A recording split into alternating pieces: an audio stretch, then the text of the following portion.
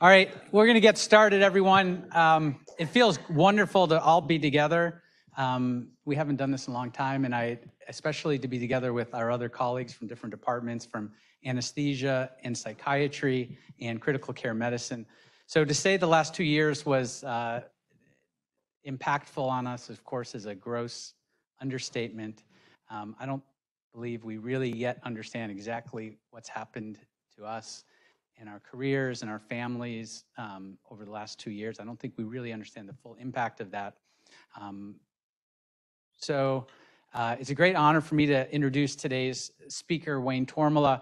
I had the honor of working with Wayne for over a decade in Arizona, where Wayne was in charge of the Bureau of Chronic Disease for the Arizona Department of Health Services. And he was wildly successful there.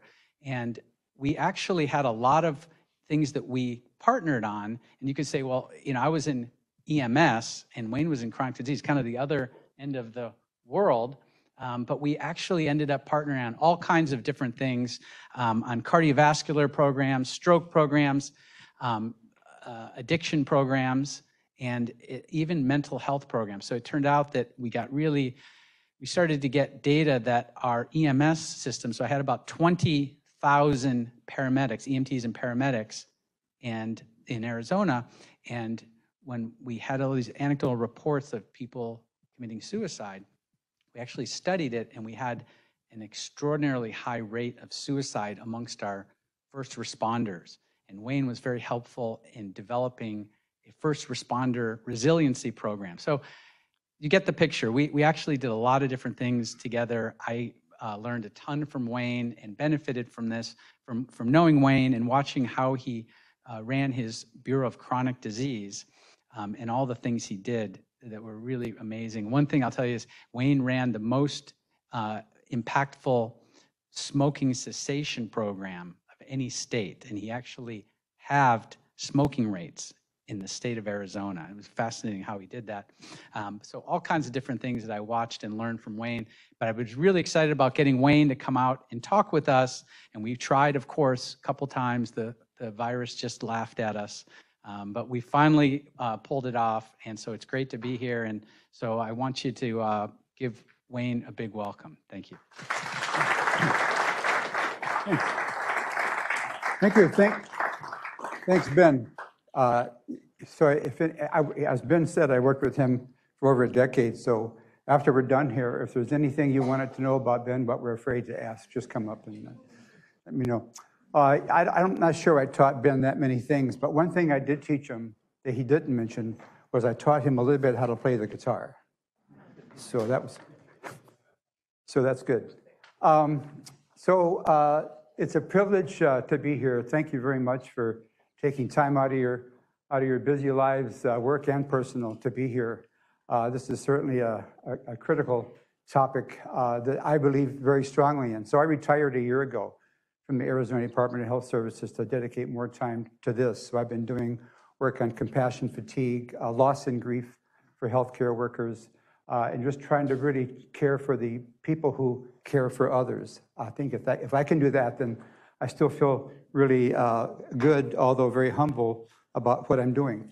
And I always want to start by saying that I don't know that I have always that much to tell you that you don't already know within yourselves. But the fact is that when life gets disrupted, like it has on many levels for us over the last couple of years, we tend to sometimes, if you're like me, forget what we know in terms of self-care and really how to take care of, how to put on our own oxygen mask first before we attend to the passenger next to us. So certainly life has been disrupted. In addition to COVID, even pre-COVID, we were looking at the epidemic of loneliness in this country and looking at things like racial injustice that's tearing us apart, the great political divide, looking at not only the pandemic, but the shadow pandemic, the things that are happening even because of the pandemic that come in the way of all of us. And looking at the fact that even as we look at the news now, we look at what's happening in the Ukraine. We look at what's happening in Roe versus Wade, and whatever side of the coin you're on, it's stressful.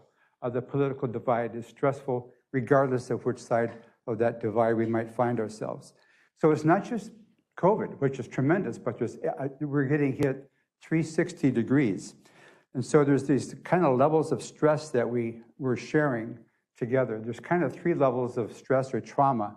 One is just the fact that if you wake up breathing in today's world, there's a shared stress out there. There's a lot of turmoil in the world that none of us can escape by just waking up and looking at the news. I was saying in the talk yesterday that the night before I looked at the local Houston news, and I swear I was just looking at the local Phoenix news where I live, because it's all about this murder and this assault and everything, and we're just bombarded because they know we want to watch that stuff, I guess. But certainly there's no escape from the turmoil that's going on. So we all share that kind of stress by just living in today's world on May 5th, 2022. Here we are together, we share that stress, but we also have this vicarious stress. The stress of our coworkers that we feel bad about, the stress of our family members, what we see, the lives of our patients, what's going on there, the family members of our patients, and this vicarious stress, which it might not be a direct hit on me, but it's something I absorb day in and day out. I absorb that suffering. And then, of course, there's even the third and deeper level, which is my own personal stress. So if we've lost our own family members, if we've had our own diagnosis of a disease, if we've had our own anxieties about our careers and our work, we have direct hits on us. So I want to just paint that context when we start talking about compassion fatigue and putting on protecting ourselves when life gets disrupted. I also want to talk a little bit about a framework about loss. Not only do we have the loss that we might be experiencing ourselves, but we have cumulative loss. Before COVID, and something we do in healthy aging, for example, is talk about as you age. I'm proud to be probably the oldest person in the room. You get cumulative loss over time. I mean, you lose friends. You might have lost a job at some point. You lose loved ones. And so we have that, this kind of adds up. And even though we might not be in touch with the loss of today, we have that buildup of loss. And that certainly most of you and probably each of you have experienced in some form or another. But we have cumulative loss, but we also have what I would call anticipatory loss, where we go into a shift, we go into a work expecting to experience even more loss. And so we have the loss that's occurred in our personal lives. We have the cumulative loss of just the nature of what we do. And we go into work and we're thinking about the loss I'm going to face tomorrow when I go back on the job. And so we fear that. And that creates a lot of anxiety. And we're putting on this emotional armor, right, to protect ourselves from that. But the armor only lasts for so long. And then we have, the direct hits again. I don't know if I'm just assuming that some of us in this room have experienced personal loss, independent of COVID. That just none of us get through life without some loss, some sorrow, some trauma. And as the saying goes, life is only about 20% of the events in our life, and about 80% how we manage those events in our life. So I want to talk a little bit about that, and also to paint a context of the difference between what I would call compassion fatigue and burnout. Where the difference being compassion fatigue is that we still have a belief in what we're doing. We still have a sense of calling to what we do. We still feel a certain value and self-worth about helping other people. But our fuel tank, our resilience is running low. And so if we don't tend to that, then we can, we can come close to what I would call burnout, which is like, now it's time to take time off. It's time to maybe get professional help. It might even be time for some of us to seek a new career. And so I want to talk about compassion fatigue, because here we are, we care about our work, we care about the suffering of others, and we're moving beyond sympathy, where we feel sorry for people that I can actually say back in the prior century, but back in the 80s when I was a vice president of a World Hunger Organization, we tried to get people to motivate around their sympathy for 50,000 kids a day who are dying in East Africa of starvation. So how do we move them up the chain from sympathy to some empathy, so they start feeling some of that suffering themselves, to then an actual act of compassion, which I would call empathy in action. And that's what you do. You have compassionate jobs. You have concerns about people who are suffering, and you want to put some action behind that. You're just not sitting back on the armchair being passive about it. And so you're doing something about that. But when we do something about that and things happen outside of our control, and we suffer this enormous loss and all the layers of loss I was just talking about, then it's a major concern. So whatever I can do to offer ideas to help you deal with that in healthy, vibrant ways, then we can talk about that. And what I want to do is I'm going to give you a few examples of some tools and how we can engage in intentional self-care about who we are and how we go about our work and how we sustain our own sense of well-being.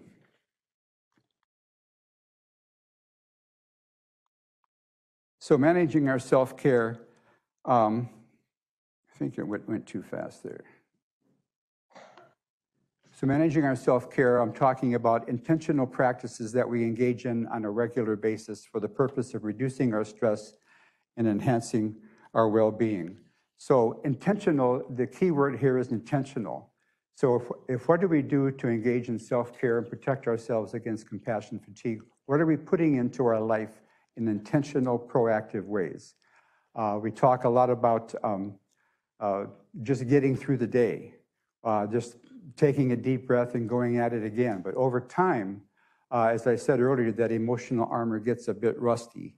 And so we need to tend to that. So when we talk about ideas about what to do, I'm talking about what do you do in your life that's intentional to address compassion fatigue, which is born from the fact that you still do care and believe in what you do against all odds, as it might feel sometimes, but you're still in there and you want to be sustained for the long haul. So the goal here is I have my stress or I have my trauma, but my stress doesn't have me. So there's nothing I can offer that takes away all the stress in your life. But maybe I can offer something that helps you identify and manage that stress. So when I do stress management workshops, for example, it's not about removing the stressors in your life. It's about really handling the stressors in your life, because none of us get through without that. So when things fall apart, compassion, which I've called empathy in action for others, depends on our capacity for self-compassion. So how can we engage in self-compassion? By self-compassion, what I'm talking about here is mindful attention to the present moment. So mindfulness, we've heard of that, multi-billion-dollar industry out there talking about mindfulness. Mindful attention to the present moment, self-acceptance, living my values, and exercising loving kindness, not only to others, but to myself. So recapturing the soul of our work. So in the toil of getting things done, all of us are pretty good at describing what we do. I can describe my job and how I do it. That's my professional knowledge, that's my skill, that's what I've been trained to do. I can tell you what my job is and how I do it. But we can easily lose track of the why. So when we see sometimes high compassion fatigue rates, even in med school, before folks get out, or once people get on the job, or as Ben was saying earlier with first responders, we know that, for example, since 9/11, the veteran suicide has been 5 times greater than death by line of duty in the military.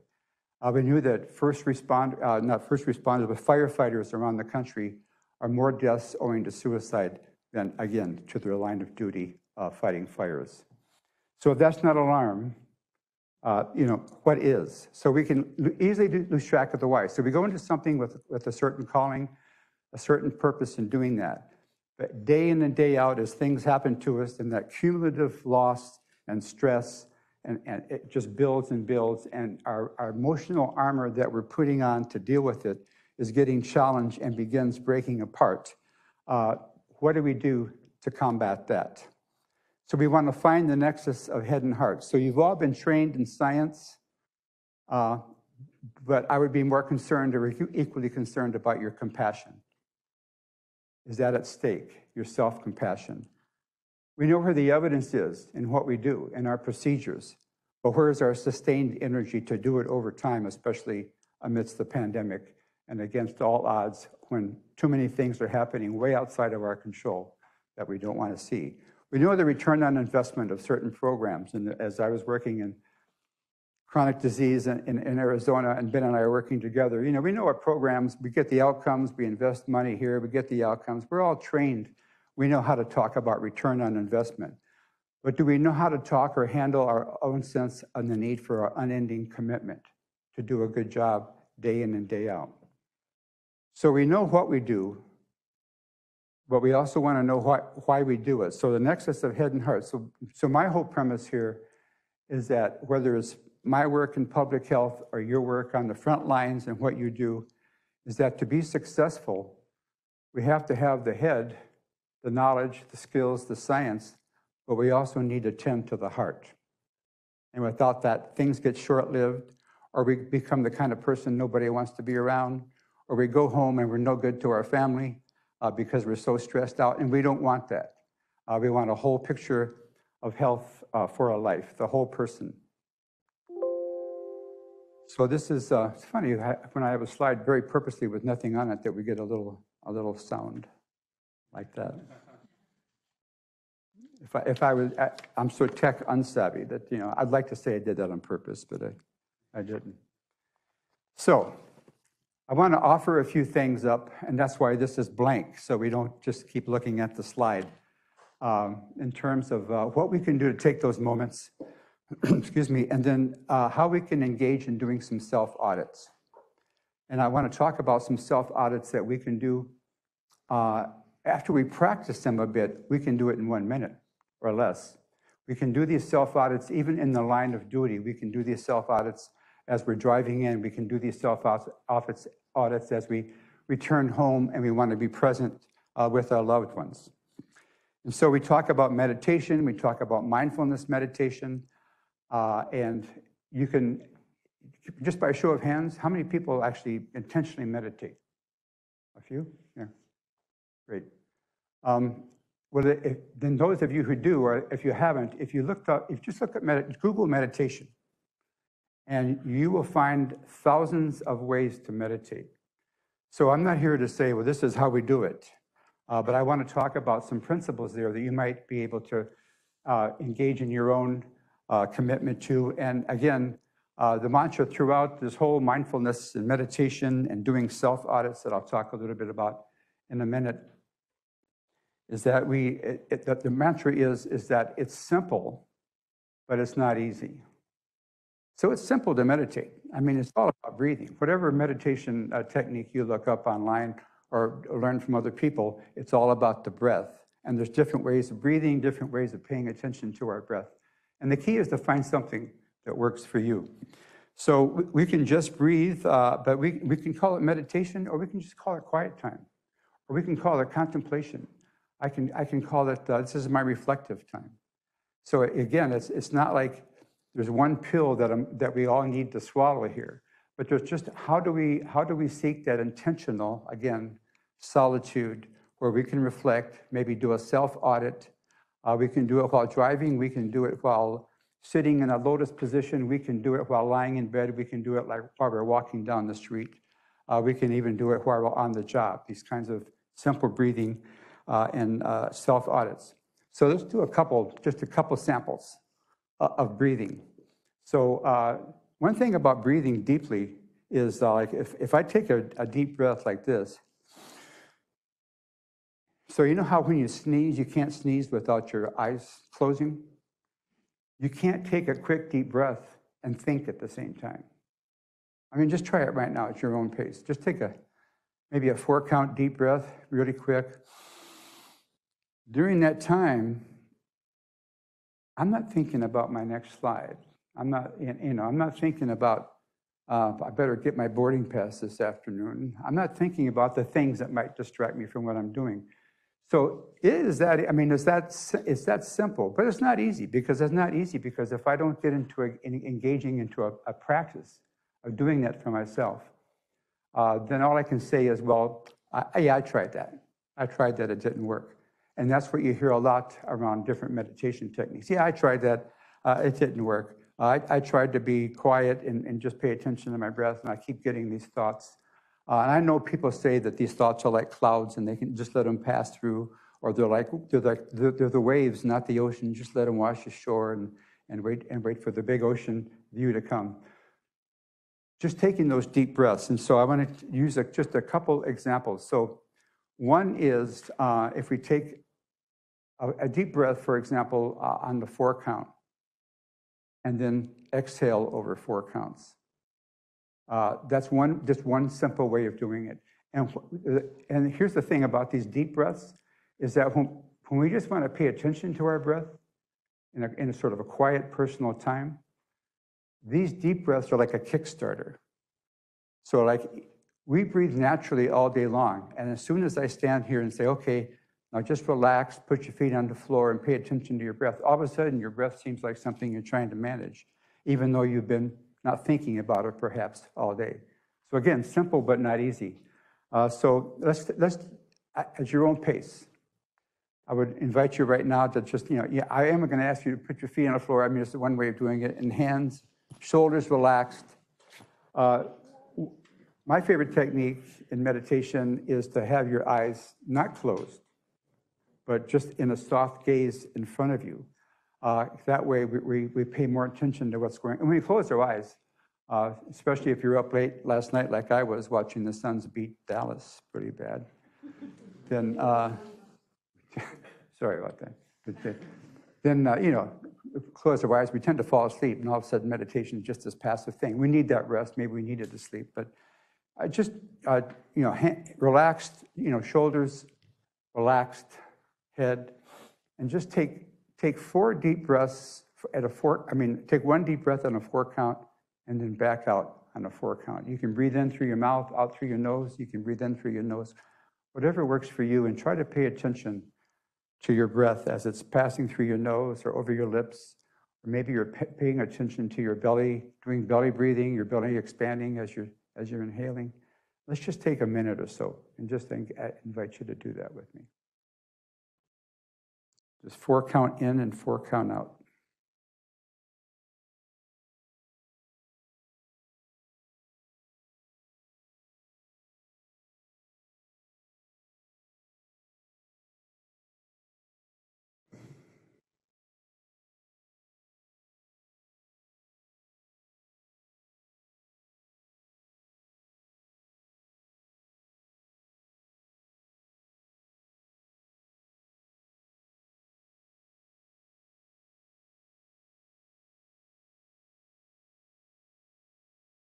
Okay, we can come back. Thank you for doing that.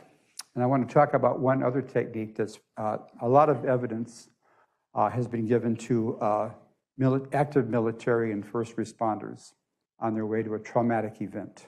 And it might be the 3rd or 4th or 5th traumatic event they've gone to that day, seeing horrific things, which is called, and maybe you've heard of this, it's called box breathing. A lot of evidence behind that. So again, it's these 4 count deep breaths, but if you can picture a box, we're breathing in for 4, and so we're breathing in for 4, and then we're holding it for a 4 count. We're breathing out for a 4 count. We're holding it again for a 4 count, and we just imagine that box. Looking at military folks going into hostile action, look at first responders encountering traumatic events. This technique has been used and shown to be tremendously effective in helping people be present and calmer and less anxiety-ridden, and therefore better able to perform in the event they're about to be called to. So I invite you again, relaxed, just eyes in a soft gaze, or you can close them, and just 4 count in, hold it, 4 count out, hold it. And let's do 2 or 3 cycles of that, just so you can experience it.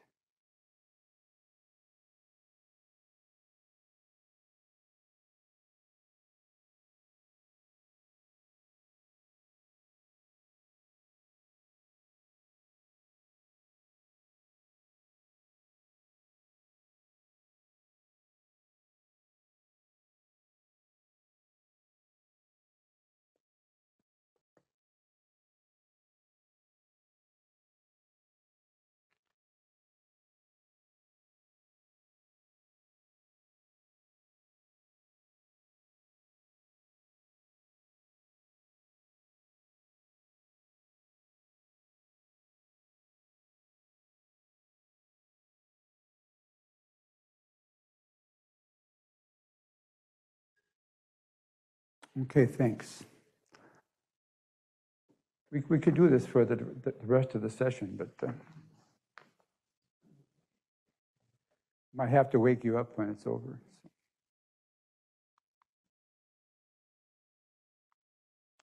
Okay, on self-compassion, quote Fred Rogers. Mr. Rogers, I know when my sons were growing up, you know, I would sit there with them, watch Sesame Street, and then watch Mr. Rogers. Of course, I'm a lot older than most of you, but you know who Mr. Rogers is, probably Fred Rogers. Anyways, he says on self-compassion, it's very important to look inside yourself and find that loving part that you must take good care of and never be mean to, because that's the part of you that allows you to love your neighbor, and your neighbor is anyone you happen to be with at any time in your life. Mr. Rogers. Okay, looking at mindfulness beyond the buzz, and I've called it meditation, contemplation, attending to the moment, purposeful quiet time. It's not about remedying all of life's issues. It's not about achieving a blissful state. It's not about cultivating personal power or having nice, happy feelings all the time. It's not about achieving a stress-free life or becoming an all-knowing person. And it's not about escaping what's going on, but purposeful contemplation, being awareness of thoughts and feelings in the present moment in the service of self-understanding and purposeful action, is about awakened decision-making. So when we talk about mindfulness meditation, it's not about going blank and just getting away from it all, but it's about what's leading me towards more awakened decision-making about how I'm managing my own stress, my own trauma, managing the stress and trauma of others around me. So one of the self-audits I like to talk about when we're having a quiet time during meditation, and after you've done some deep breathing, and maybe you just sit there and have nice, soft, casual breathing, is ask yourself this question: what's it like to be me? So I've doing some talks yesterday, and it's like, if I can pick on Ben, because Ben and I are buddies. If Ben, when we were working together, if he came into my office and he said, how you doing? What do you think I would say? Okay, I'm okay, right? Because that's the script. I mean, that's what we agreed. We agreed to do these things with each other. How you doing? I'm okay. If Ben came into my office and said, hey, Wayne, I'm wondering, what's it like to be Wayne? Now it's not like I can say, well, I can say, hey, Ben, not now. Or I can say, hey, close the door. I can tell you kind of what it's like to be me. So what I invite us to do is to ask ourselves, it's a simple self-audit, to ask ourselves, what's it like to be me? Not how am I doing, but what's it like to be me? And even furthermore, what's it like to be me in holistic fashion? And I'll lead us through that if I see how these slides are. These slides are a little different than my thing, so I'm doing a little juggling here. But I'm just gonna go freeform here. What's it like to be me in 5 different ways? What's it like to be me physically, in terms of bodily comfort? What's it like to be me mentally, in terms of too many things in the air, too many whack-a-mole stuff going on, too many multitasking, the monkey mind of going from one limb to another real quick, and we all have that. We all have monkey minds, very natural. It's part of being human. But what's it like to be me mentally? Am I managing that? I got my kids off to school. I'm getting into work, and work is really hard. And I come home late at night. My kids are already in bed. Something like that's going on. I haven't eaten well for like 2 weeks now, and I'm just really on thin ice. So how am I managing that? So what's it like to be me physically in terms of my bodily comfort? What's it like to be mentally? What's it like to be me emotionally? Do I see a balance? Each of our days contain some happy moments and some not so happy moments. Do I see the balance? Am I getting so caught up in the not so happy moments that I'm forgetting about those moments in my life that might be going well? that I might, if I pay attention to more, perhaps I would be a little more grateful for? Am I seeing the balance? So again, the self-audits, the reflective time, contemplative time is not about achieving a blissful state and just being happy all the time, but it's about recognizing that life has both. And the key is to how do we seek that balance in our life. None of us are going to be happy all the time. Hopefully, not too many of us are going to be sad all the time. So how do we bring that together? So what's it like to be me in this self-audit? Physically, mentally, emotionally. What's it like to be me socially? Social connectedness. And we talked yesterday with Julie over here and others about the epidemic of loneliness and how do we get people around identifying that they're lonely and have the kind of self-courage to deal with that. And what are some of the things they can do to get out of that state of loneliness? So the social connectedness, again, I'm looking at myself physically, mentally, emotionally, and socially. And then the fifth that I propose is, what's it like to be me in terms of my spiritual health? Whichever form, tradition, or way you define that for yourself. Is it bringing some lightness into my life? Is it bringing me a sense of purpose out there? Is it bringing me a bigger picture view of the world? Because when we go into work every day and we're attending to the same stressful events day in and day out, there's a big picture out there that we often don't get to look at.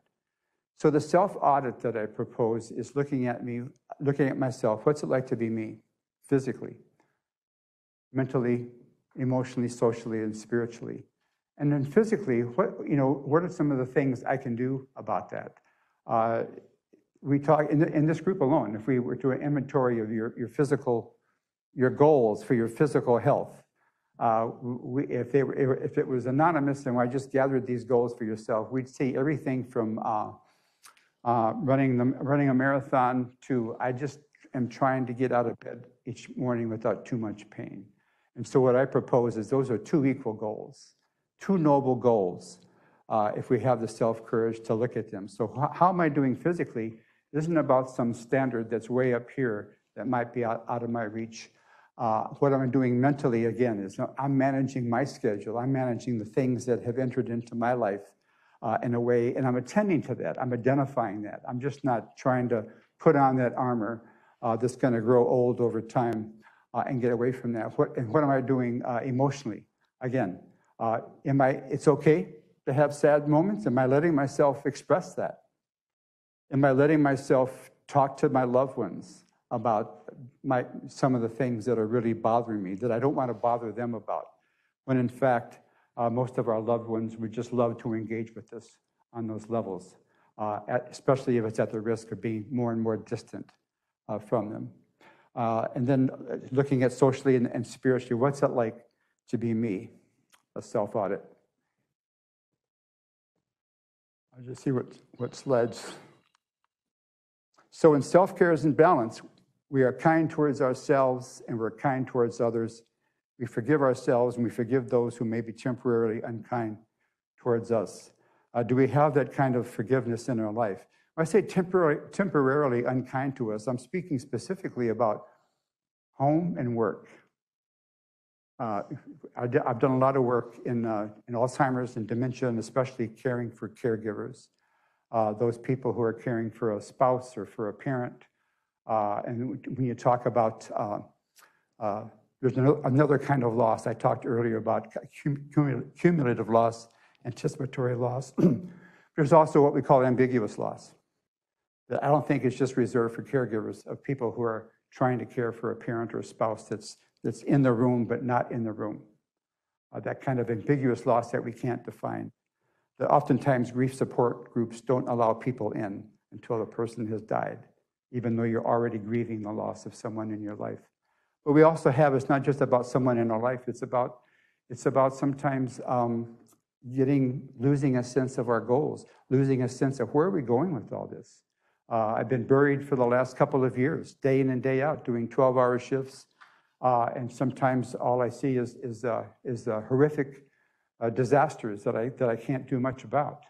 But that ambiguous loss, and unless we put a tag on it and we identify it, then it's there. And so how do we look to that and identify those kinds of things in our life. Okay, I'm going to say a few more things. Another kind of self-audit that I want to talk about is I talked about what's it like to be me. Is just looking at, am I okay? How do people see me in the workplace and at home? If I were to look at myself, and those of you who walked in a little early, you saw the cover slide where my photo was like this big, and I thought, oh my God, I don't want to look at that. But not only what's it like to be me, but what's it like to be with the people that are with me in my life, the sense of other, compassion for self, but also compassion for others. What's it like to be them?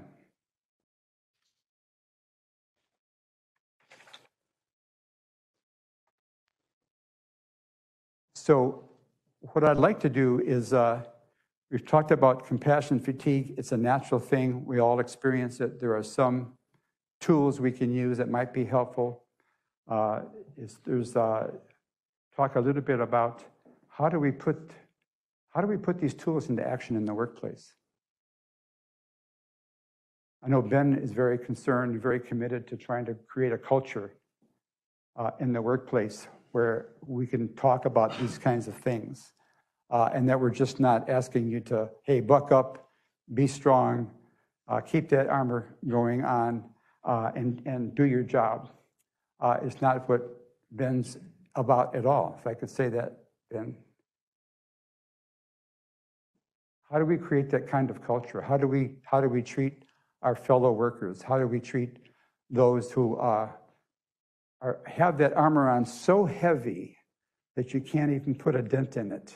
Is it okay to ask somebody else, hey, what's it like to be you? How's it going? Can we have those kinds of talks? It's nice to go out and have some beers, and I love doing that myself. It's nice to go out and play some softball, if we can do something like that. But what can we do to be like real with each other, right in the midst of the workplace? What kind of courage can we put on, can we envelop for ourselves that really connects us with others in real authentic ways? Which leads me to another kind of self-audit. So the self-audit is something I picked up. It was called a test for authenticity. How authentic am I leading my life? And the self-audit goes like this. It goes 4 questions. The first question is, and I'll ask myself these questions. First question is, will I die? Will I die? The answer is yes. I mean, that's, I expect that's going to happen. The second question becomes, when will I die? And my answer to that is, well, I don't know, but I hope I still have some time to do these kinds of things and to be with my loved ones and enjoy life a little bit. So I know I'm going to die. I'm not sure when. The third question becomes, well, at the moment of my death, what do I feel would be the most important things in my life? My answer to that is my family, my friends, things I've done in my life to try to address human suffering in some way. And then the fourth question becomes, okay, I know when I'm going to die. I know I'm going to die. I don't know when. I know it's going to be important to me. The fourth question becomes, am I attending to this on a daily basis? Am I attending to this today? So I think I was telling Julie yesterday in a session that I did a little bit of work in Rwanda, post-genocide Rwanda, and I sort of, with my sons and my wife, I put on this facade of like, there's no risk. I need to do this. There's no risk to what I'm about to do. But then, of course, there was some risk involved. And so before I went, I decided, well, I'm going to write a letter to my wife and each of my 2 sons and just tell them how much they meant to me in the event that I don't come back. But then I gave those letters to a friend and said, hey, if I don't come back, will you give these letters to my wife, Sue, and my 2 sons? And she agreed. She thought it was kind of a heavy duty, but she agreed to do it. Of course, I did come back. I'm here, but then I decided, well, I'm just going to give them the letters anyway. Why would I, wait till I'm gone? So I did. And it was amazing how much it meant to them and how much it meant to me to be able to share those letters in person. And it's almost like if you have my own fantasy would be if I'm on my deathbed, but very coherent, and I'm telling everybody, how I, love them and feel about them, that would be the message. And so, again, it's like, so the will I die, yes, all the way to, am I attending to these important things now? Or am I just putting them off to a later date? And of course, the gift is that when we attend to these special things now, it gives back to us immediately. All of a sudden, our stressors are more manageable. We feel more balanced in our life in a holistic kind of way. And we're more pleasant to be around. And just, there are many, many payoffs to how that happens. So when I say, the self-audits, the sort of what's it like to be me physically, mentally, socially, and the whole bit there, if I commit to doing that every day for a minute, for 2 weeks, chances are I'm on my way to thinking like that. So what I can do now is I can just not even say the whole question of what's it like to be me. It's there. It's part of what I do. And the gift of that is if some parts of my life in those 5 areas I talked about aren't going so well, I'm also aware that there's other parts of my life that are going okay. And so I'm feeling more balanced in what I do. So I would just invite you to try that. Again, simple but not easy, but if you try it. Also, the will I die, when I ask myself, will I die, it just goes right to what am I doing today to express to my friends and my loved ones, my coworkers, how much I appreciate them. It's so simple. And what does that do to them? And then that comes back to me multifold. So I'm not one, as you can probably guess, I'm here to sell. I'm not part of the mindfulness industry, but there's a lot of things that are very mindful that we can do. When I was about 7 years old, if I spilled the milk at the dinner table, my mother would say, Wayne, you need to be more mindful about, pay attention, So mindfulness, I guess, was in my life at a very, very early age, not just in the last decade or so of bestseller books. So I think we have a few minutes left. If questions, comments, and then I know we're gonna close out with these resources. Anything? Yes, Salia? I think one of the residents, who it was the other day on shift, came on. There's a mic right there. Yeah, one of the residents came on right before we started shift. They raise your hand if it was you. I don't remember who it was. Saying, everyone say a word of how you're feeling right now. Who was it that said that? Oh, that's right. And I think that was such a beautiful way to kind of do what you're kind of saying of doing these self audits just for a little moment.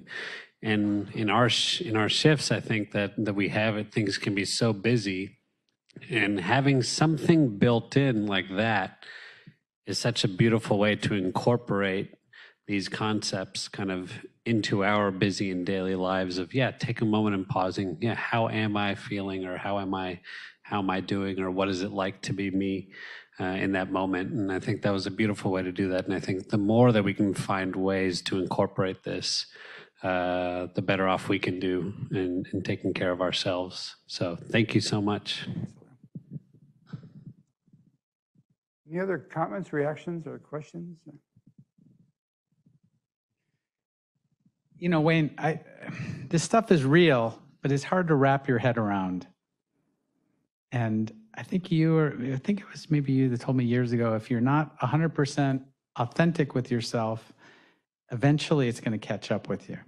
eventually. You can run for a while, but eventually it catches up with you. And I don't know, this is not easy stuff to talk about, but I think it's important that we at least try to scratch the surface and try to make some attempts to be authentic with ourselves about what we're doing and what we're trying to do. Another thing I see is that we focus so hard on trying to be perfect and to not make any mistakes. And what we do is just inherently fraught with potholes. And it's impossible not to make mistakes. And we get sort of hyper-focused on that as opposed to the huge point of all the great work that you all do all the time, and it gets overshadowed, I see, by our desire to be perfect at what we do. Yeah, you're right, exactly right, Ben. It's hard to get our head around it. It's why I try to really strongly convey the message of to give it a try and be intentional about it. Give it a 2-week trial. I mean, don't just say, well, I tried to meditate. I'm too busy. It's like, it's not for me. But there are ways that we can do these self-audits and just take these times to ourselves that can help us be balanced. We taught simple mindfulness meditation in Arizona to caregivers. I mentioned earlier, people who are caring for adults in their life and in dementia. And it was so simple, but now we have these support groups all over the state doing this. That before they started, because they have like a weekly meeting where some senior center or something brings in these caregivers, and they have like a support group, and they talk about their trials and tribulations. But they start each session by just a quick sort of meditation where on the in-breath they're saying, I do my best. And on the out-breath they're saying to themselves, I let go of the rest. I do my best, I let go of the rest. And we've had remarkable, beyond my imagination of what we might be able to achieve with that, and just helping people come in and just give themselves that sort of forgiveness and give themselves sort of that self-compassion that I am doing my best. And there's a lot of stuff out of my control. I need to let going of the rest. So I'll just close, but I wanted to close with a quote by Maya Angelou, who says, people may forget what you say, and people may forget what you do, but they never forget how you make them feel. So take care of yourself. It's an honor to be here. Your work is God's work, and just appreciate your time here this morning.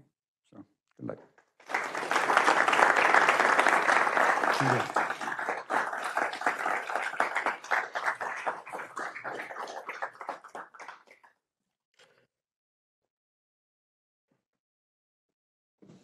If anyone has questions, we have a few minutes if people have other ideas.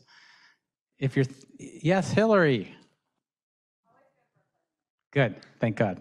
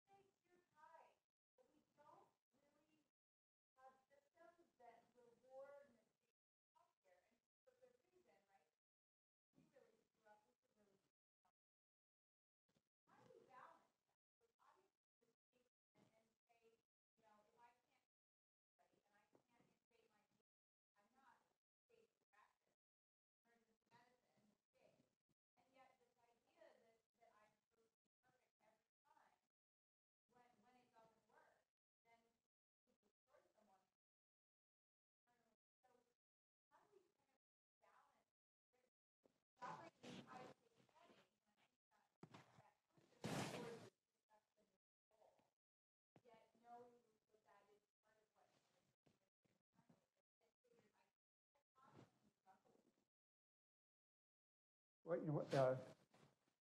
Hello again, Hillary. What comes to my mind when you talk about that is kind of the Buddhist view on perfection, which are the mistakes are part of the perfection. That we're doing our best and we are going to make mistakes. Perfection doesn't mean that we always succeed. Perfection means that we allow ourselves to be human. So if you kind of get your head around that the fly in the ointment is part of the perfection.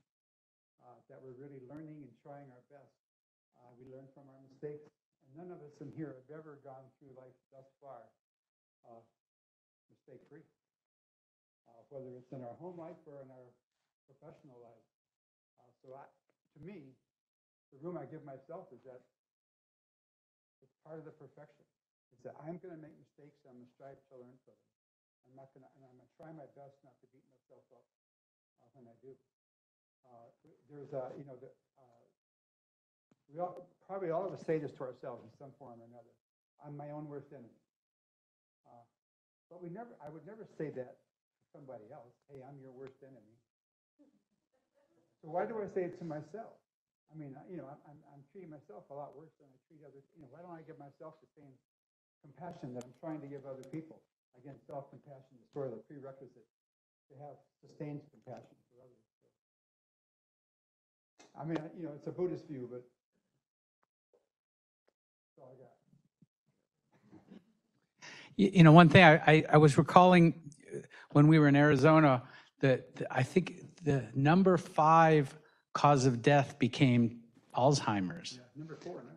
Yeah, so Wayne ran this Bureau of Chronic Disease, and it was heart disease and stroke and cancer, and then I remember when dementia became on the top 5 list, and I remember you told me that there were 200,000 people that had Alzheimer's in Arizona. So there were about 6.5 million people, so 200,000 people. It's a lot, but then on average, you told me that there were an average of 3 family members took care of each person. Is that the numbers were right? Yeah, so there was a total of like 800,000 people. So almost like 1 out of 6 families were dealing with dementia. And I have to tell you, since then, I've had that happen in my family with my mother. And I know some of my friends in the room have also had this happen with their families. And we see patients with dementia all the time, and sometimes it's frustrating, right? It's annoying. Like they can't tell you what happened, and they keep falling down. And the family doesn't know what to do with them, and they drop them off, and we're just like, it's the last thing we want to do. But once you actually have that in your family and you go through it, and it's just a daily chaos of what's going on. You get it, and it's just that. I just want to kind of share that. Like I've learned to appreciate that whole thing. I know some friends in the room are going through that also, and everything changes once you had you've gone through whatever you're seeing, or taking care of the people. It changes all of your empathy and compassion and everything, because you're like, okay, I understand what's going on here. Right. And there's this issue that. Especially among spouses, as one spouse might be really, really early onset dementia. It's not identified, of course. I mean, when Ben says 200,000 people had dementia, 200,000 people were told they had dementia. Probably twice that number had dementia at some form. What happens in our family relationships is that, what do you mean you forgot? Or, we just talked about that yesterday. Don't you listen to me? I mean, we're saying, this is like, spouses and partners can talk to each other like that, only to find out later that there was some early dementia going on, and the guilt that people have in terms of how they treated that person unknowingly, even though from an outsider perspective, we know that wasn't your fault. And again, that's part of the perfection. Maybe it wasn't right, but it was kind of perfection. What happened? So just putting my GME hat on for just a second, I want each and every one of you actually to take out your phones and take a picture of this slide. You guys should have the badge buddies or the badge cards that were given to you. These are not just numbers thrown up to check a box. This is what we EAP and UT has put together. EAP is Employee Assistance Program, so that you have access to providers, help, anytime you need it. This is 24 hours. We've seen an uptick in the use of EAP through the pandemic, and that's a good thing in one way. The fact that it's being used, obviously it's not a good thing that it's needing to be used, but there's a stigma behind this. Many of you have heard about Lorna Breen, an emergency physician who died in New York by suicide during the pandemic. I have a personal, Lorna and I actually were friends when I was in college, and that really hit home to see that happen to someone who had no history of mental illness. She was getting help, but she had never needed it before. Please use these resources if you need them. Talk to someone. Don't hold this in yourself. There are people that can help out. Thanks, Sam. Any other thoughts, questions? Okay. Thank you again, Wayne. Okay, thanks, Ben.